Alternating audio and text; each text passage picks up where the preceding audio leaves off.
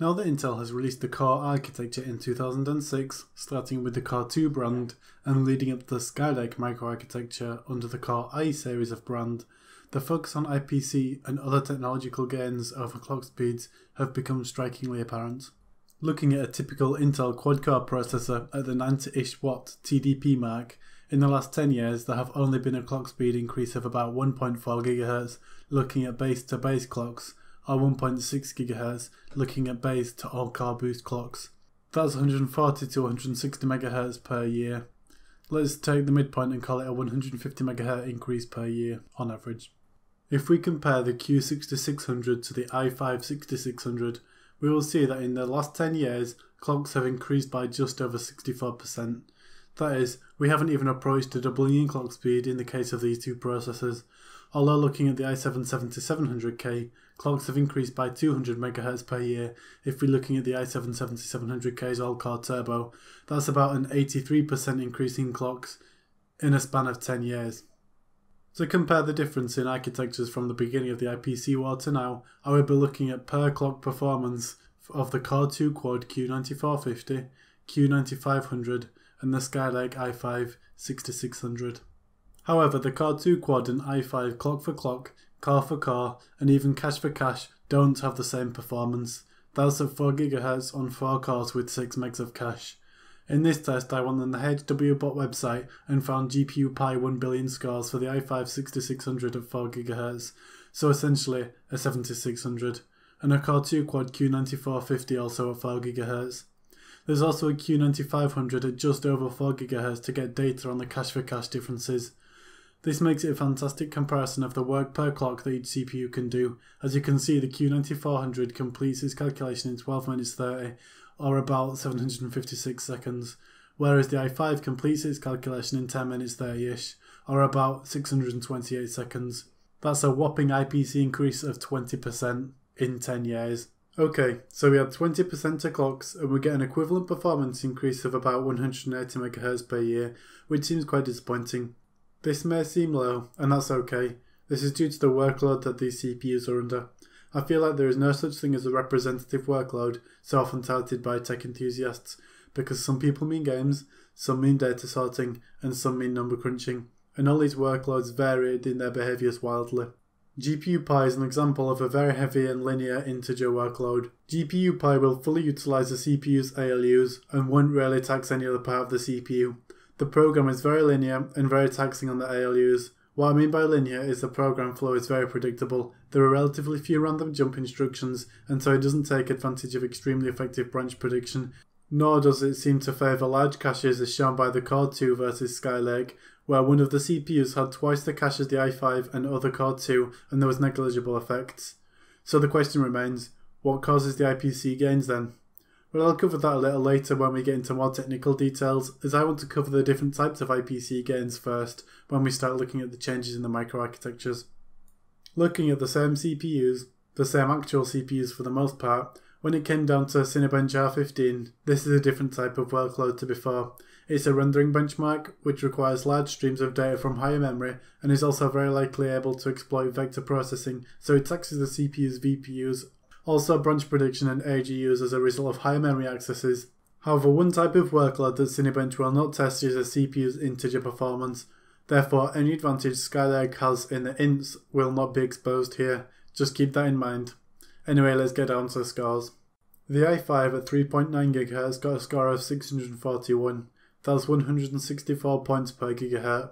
Then the Q9450 got 447 at 4.1 GHz for 109 points per gigahertz, and the Q9500 got 442 points at 4.15 GHz for 106.5 points per gigahertz.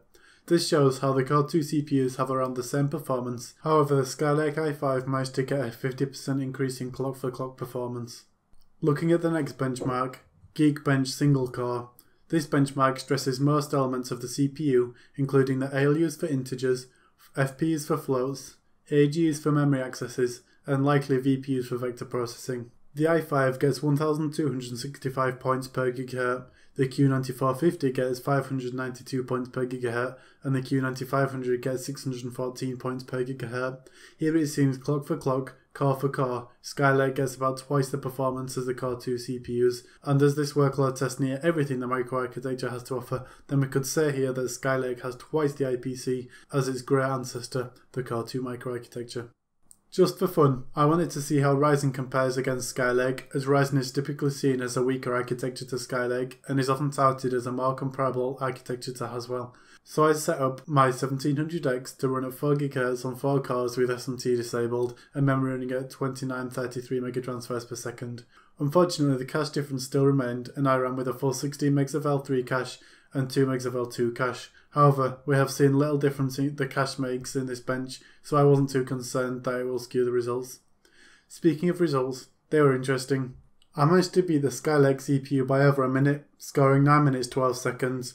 This was a shocker as I really couldn't fully trust the results, so I benched it a further 3 times. I got 2 benches in the region of 9 minutes 40ish and one at about 10 minutes. Either way, in every single run I beat Skylake, and what's more interesting is that when I ran a Geekbench test to compare my CPU to Skylake, my CPU got beaten consistently. Next I brought in Cinebench R15, where I got beaten by about 5% when compared to Skylake. The differences here are interesting, but looking at Ryzen in depth isn't the point of this video, so I'm not going to be spending much time looking at this in more depth now. Now let's look at the changes in the microarchitectures throughout the years that have driven these IPC increases. Starting with the Core 2 microarchitecture, it had 11 execution units. 3 of those are related to memory accesses, which in the case of GPU Pi won't have a massive effect as we have already discussed. This leaves 9 other execution units to look at, but unfortunately, the diagrams I have aren't too clear on what each one does. From what I can gather, there are 3 or 4 simple integer ALUs and 2 FPUs. The other ALUs do work like SSE extensions. One of the FPUs is capable of multiplication and division, and the other FPU, addition, and by virtue of this is also able to do subtraction because of 2's complement binary signature, although I'm not getting into that now. What this means is that the processor is able to work on, say, float addition and multiplication at the same time. Not only that, but the FPUs are 128 bits wide, meaning that the FPU can do 2 double precision operations in one go, 4 single precisions, or 8 half precision operations. Now looking at the ALUs, as that's what mainly influences GPU Pi, it looks like there are 3 ALUs. Each one will be 64 bits wide. That's double precision. If we look on the GPU Pi website, they state that the application runs mostly double precision integer addition per batch, in which the results are divided by double precision and stored as a 128-bit integer. Now if we look at the algorithm to calculate the digit of pi, we can see that there are indeed a lot of addition, subtraction, multiplication and division per batch. Therefore, executing just one instance of this formula is going to hit the ALUs more than anything else. Also, as there is only one variable, k, which is the digit of pi being calculated, the register usage and memory access are going to be limited, which shows why the larger cache has seemingly no effect on the CPU's performance. So now we know where the Core 2's performance has come from, we need to find out where the Skylake's IPC advantage is coming from, and to understand that, we need to look at what has changed between Core 2 and Skylake. So let's begin with the end of Core 2, as we have already covered that. The Core 2 microarchitecture was a bit of a stopgap for Intel as the net-based architecture had failed, and as I said in the last video, Intel had dropped quite a few of the technological improvements made in net-based, such as hyperthreading and the decoded micro-instruction cache. However, new technologies did come with this architecture, such as macro-op fusion, similar to, but different from micro-op fusion that came with the P6. Maybe something for a different video. Anyway, 2 years after the release of Core 2, Intel was now ready to release its next generation of core architecture, branded under the Core i series, starting with Nehalem in 2008. Nehalem was really the merging of the technologies of the Pentium 4 and the Core 2 microarchitecture. The core stayed mostly the same as from Core 2, and as such, clock for clock, thread for thread, Nehalem provides almost identical performance to a Core 2 CPU with the same config. Now I say thread for thread because hyperthreading was reintroduced. The pipeline grew in length to about the same length as the Pentium 4's, and the branch prediction was further improved, however there were no major developments to the core. The major changes came to the CPU's uncore. The interface to the CPU was changed, the front side bus and back side bus was removed. The QPI interface replaced the frontside bus, and a new core and cache interface was implemented, the legendary ring bus that suddenly became a popular topic recently as it had limited Intel's ability to scale core counts up. It was replaced in Skylake X with their mesh interface, which is likely a crossbar like AMD's Infinity Fabric. Other big changes to the Uncore was the addition of a higher level of cache, an L3 cache which sits outside of the core and is accessible by all cores. Also, a big change that came is the memory controller was moved from the chipset onto the CPU die itself, which removed the chipset's latency and its interface's latency, thus speeding up memory accesses. This also reduced the bandwidth requirement to the chipset. This also had the effect of increasing the pin count on the CPU as a result of the memory interface now being on the CPU. Thus sockets went from 775 pins like on the Core 2 to 1156 and 1366. Another lesser mentioned feature was the introduction of Intel's integrated graphics, although I'm not talking about them here. Other than these changes, as I said, the core stayed the same. There were no changes to the execution units, therefore IPC did not change. In 2011, Intel released what is largely remembered as their best iteration of the core architecture, the Sandy Bridge microarchitecture. The CPU got minor increases in IPC as a result of small improvements to the capabilities, width, and complexity to the Sandy Bridge execution units, including the introduction of the AVX vector processing instruction. Other improvements came to the scheduler that feeds the units, although there were no more execution units added. One of the bigger notes of Sandy Bridge is that it reintroduced the decoded instruction cache from NetBurst, something that was missing in Core 2 and Hallam, as which I said in last video can change the pipeline length. Further core development slowed with the release of Haswell microarchitecture in 2013. Haswell was a major release for Intel in many ways. It was essentially the point where Intel admitted they could no longer keep manufacturing process technology going at the rate it had been, thus introducing the concept of refreshing today's microarchitectures, like how Skylake has been refreshed many times by now. But more importantly, it showed no technological improvements over Sandy Bridge. The pipeline was the same length, although there was another execution unit added and a port introduced, and the voltage controller was moved from the VRM controller to the CPU on-core. After about 2.5 years and a failed process shrink, leading to a Haswell refresh and a very short service life for Broadwell, Skylake was released. This is the microarchitecture iteration that is Intel's current standing microarchitecture right now.